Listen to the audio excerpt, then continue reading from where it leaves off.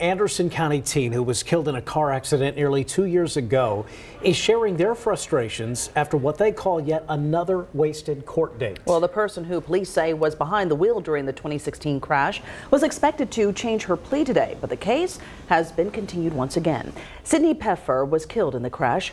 Brianna Watson, the alleged driver, was charged with murder. That charge was later amended to manslaughter, and Watson entered a not guilty plea in July of last year. But in the nearly 8 months since, Sydney's family says nothing new has happened. It's extremely frustrating. We come here every day.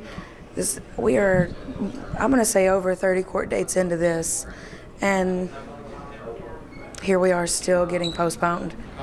Brianna Watson is expected back in court in 2 weeks, and Sydney's family hopes that's when they will finally see justice for their lost loved one.